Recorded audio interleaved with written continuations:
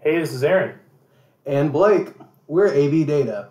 Thanks for learning how to automate the boring with Alteryx. Alteryx is analytics. It's a purpose-built, end-to-end solution that breaks down barriers between business problems and business solutions. Alteryx allows customers to perform data analytics in a code-free/code-light environment. Here we're going to take a look at an example of using Alteryx to process raw data, of which we can use a variety of sources from Excel workbooks to really ugly system data, as well as API connections and flat files, to produce a wide variety of finished products or deliverables. The key benefits of using Alteryx are automation, increased processing power, and minimizing human error. As you can see, we have the ability to document and audit workflows and understand what's happening each step of the way. In our first use case, we're going to take a look at processing USDA raw data based on food and beverage imports from the last 20 years or so. And that data is provided in 14 sheets in one Excel workbook. We want to transform the data into a workable format so that we can produce reports for each country based on the overall activity contained in the source Excel workbook. So again, the raw data format is fine for human eyes to read, but it is not system-ready data that is ready for downstream analysis. So clicking on the Input Data tool, we can quickly reference our source data, looking at all this challenging formatting we have in Excel. I don't even know how we'd aggregate that in Excel. It would certainly require a lot of clicks. And here in the Alteryx environment, we have a couple of tools on the canvas already that help us read that data source, update the file path to each of those sheets, and then the third tool here is what we call a batch macro to aggregate, transform, and create one data set for us that contains all of the data points from those 14 original sheets.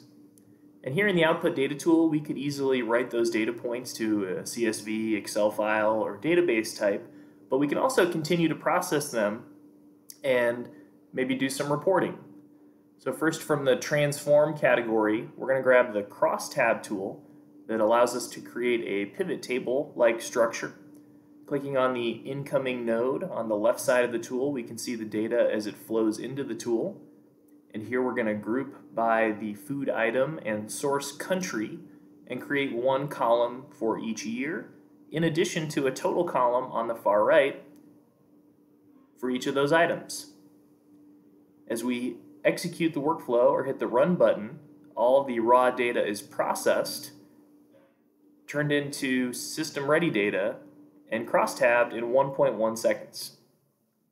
So now we've altered the structure of our data table.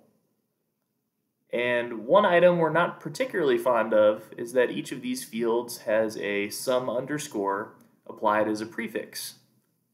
So using the Dynamic Rename tool, we can dynamically remove the sum underscore as a prefix from any set of fields that we so choose.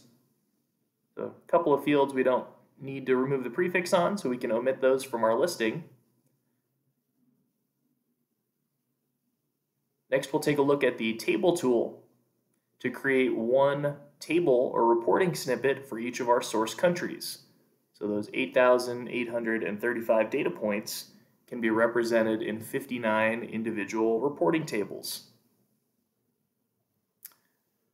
Without some additional context, it can be difficult to determine which table maps to which source country.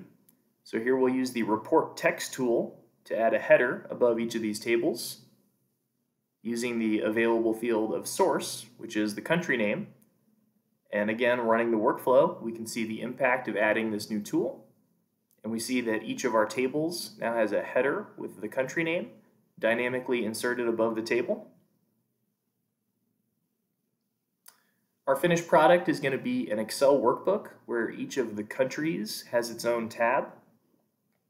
So using the Layout tool within Alteryx, we can instruct Alteryx how we want to construct our final document with section breaks. And in this case, using the Render tool to actually publish a temporary Excel document. In 2.5 seconds, we have gone from raw data provided on 14 sheets based on the items And we have produced a different Excel workbook with 59 sheets, with one sheet for each country containing data points across the full spectrum of time. Thanks, Aaron. That's a great example to look at. The next one that we're going to look at is looking at system-generated data and parsing that out. So what we have here is we have just some really gnarly data that's created by a system. It can be something like SAP. It's not easy to decipher or to parse. It's easy for the computer to read, but not necessarily for people to read. What we can do is we can take the steps that are normally carried out in Excel, we can build them into a repeatable workflow and only have to do that one time and not spend time over and over again doing these steps. We can also customize our reporting to fit our needs. In this case, we're going to split out each report by the tax type that is being paid. So let's take a little bit closer look at this workflow overall, so you can see how easy it is to just use a couple tools to parse out some data like this. This is normally something that would take hours in Excel. Again, looking through our data, we have some headers that fit with the tables down below, but there are some nasty fields in between. Also, a variable number of rows or data points within each of those sections, which can be a challenge. Yep. So you can see that in our first kind of data prep container here, we're going from that one gnarly one and we're assigning sections to each of these and then splitting out our data between the section headers and the actual information that's in there. We're going to deal with those separately, but don't worry, we'll bring them back together. Again, we're using tool containers here to very clearly explain what we're doing in each chunk of the workflow.